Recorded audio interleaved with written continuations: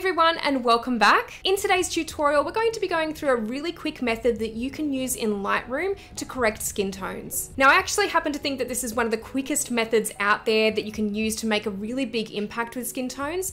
And I always love to do this in the raw processing phase of the retouching process because you do have a lot more detail to work with. So this particular method takes very little time and very little skill, and this tutorial today is actually going to be really short, but hopefully you guys enjoy the tutorial overall, and let's get straight into it. So now that we're in Lightroom, I'm going to show you one main way and one very quick way that you can correct skin tones in this program. And the one thing that I really do love about Lightroom is that it's really quick and easy to use a lot of the time. And there are really simple procedures to correcting skin tones and doing similar things in this program. So that's one reason that I really love Lightroom, and I think it's a really helpful tool to be using in conjunction with Photoshop. Now, obviously to do this in the raw processing stage through Lightroom is going to be best, I feel. You can always fine-tune skin tones a little bit later on through Photoshop, but I really do like starting off with a bit of a base, and one really easy and quick way to correct skin tones and do that in Lightroom is to actually just scroll down here to the Mixer tab.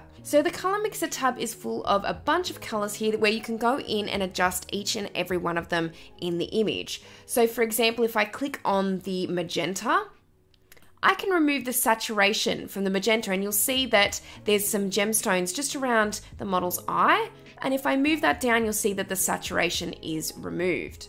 So mainly for skin tones, we're actually going to be working with the orange color. Now this is really helpful because you will find that the majority of the skin tone colors will be in the oranges. However, you can also use the red and the yellows as well to help adjust that if you need to. So the one main thing that I would do after going into the oranges is actually go down to the saturation tab, and then I would actually just move that down a little bit.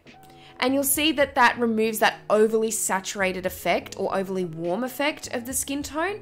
And you can even adjust the hue. So if you want to lean a little bit more to the reddish side, you can do that. Or if it's needing a little bit more green or a bit more yellow in the skin tone, you can move it that way instead. But it's really all dependent on your model's skin tone and how you're correcting it and how it looks in real life too. So I'm just moving it over slightly towards the reds there. And you can adjust the saturation as you see fit. I usually go a little bit more desaturated with the skin tones because adding things like presets or even in Photoshop and color grading and things like that can really adjust how the skin tone looks.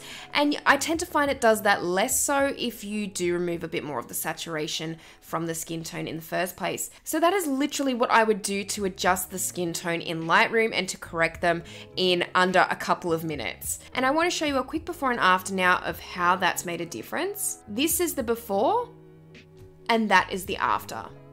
Before and then after.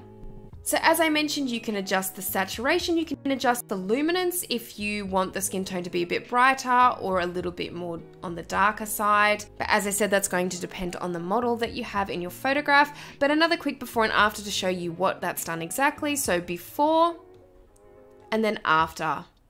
Before, after.